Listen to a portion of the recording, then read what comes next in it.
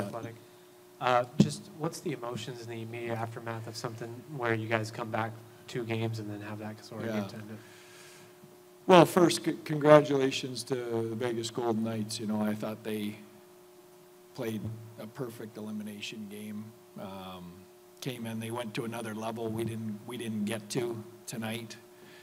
Deserved to win, and you know, if we can't win, you know, there's some guys in that dressing room there that I really hope can win a cup. You know, I watched Mark Stone and Jack Eichel and Martinez and Riley Smith rehab, you know,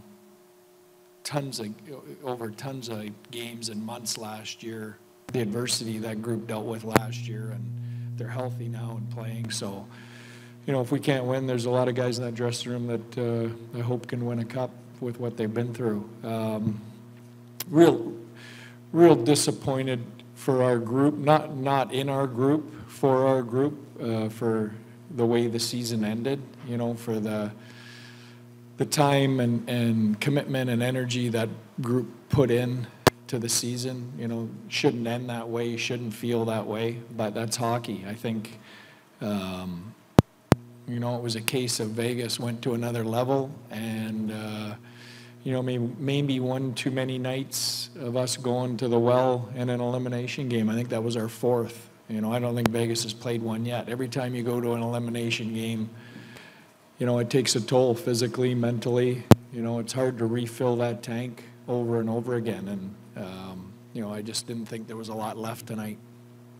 On the right. Hi, Pete. Hey. Taylor Baird, NHL.com. We hear a lot about how teams have to lose in order to learn how to win. Mm-hmm. So how can your group build upon this season? Well, we'll you know, look at everything once we have it and look at it. There's a lot to be proud of. There's only 4 teams left standing out of 32. So, you know, and I don't think at the beginning of the year a lot of people had us penciled as one of them. So there was a lot of work put in by our group, a lot of pride in the work they did. We beat 2 very good teams to get here, Minnesota and Seattle, and they both took a chunk out of us doing it. You know, we didn't have an easy path here, and that takes a toll on you too as you go through. So, you know, we'll see, but you can learn obviously every time you lose on what you have to do better. Left side, second row. Pete, Derek Van Diest, NHL.com. I just want to go back to that, trying to climb out of that 3-0 hole. There's a reason only 4 teams have been able to do it. Yeah. But is it, like you talked about the emotional toll, but is it that and physical and playing from the edge of a cliff every game? I guess, is that kind of all build up?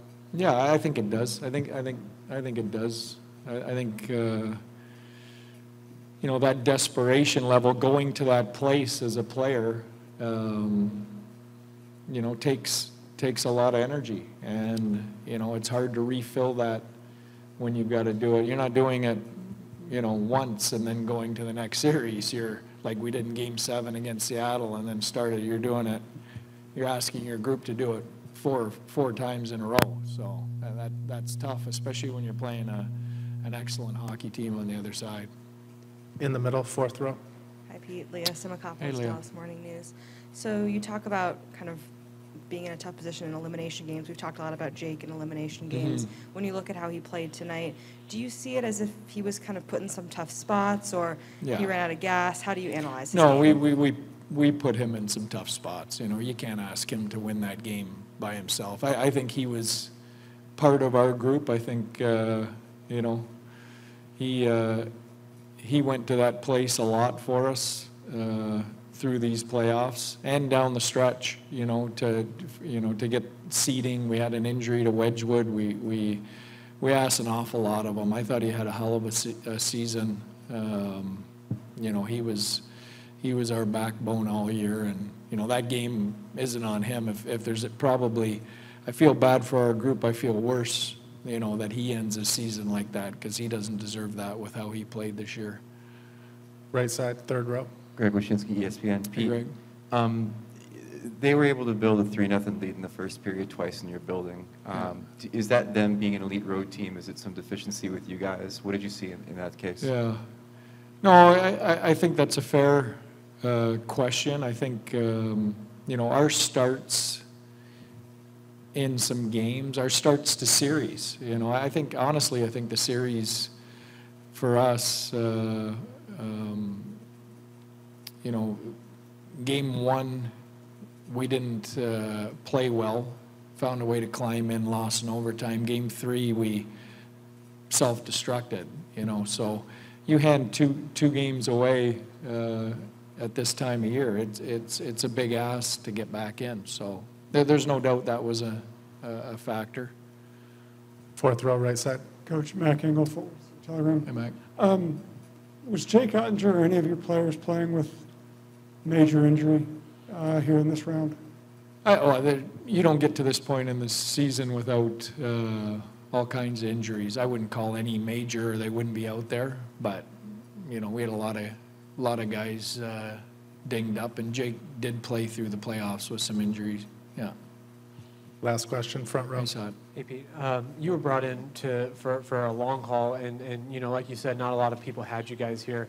How just impressed are you, or whatever, of your group, the way they kind of bought into you and your system and everything right from the first season? Yeah, like I said, really, really proud of our group and the hockey we played. And, like I said, I think it's a tough way to end a season when, there's been so many good things that they've done. So that'll take a few days to get over, but I think when we reflect on it, I think, I think they'll be very proud of the work they put in this year. They should be.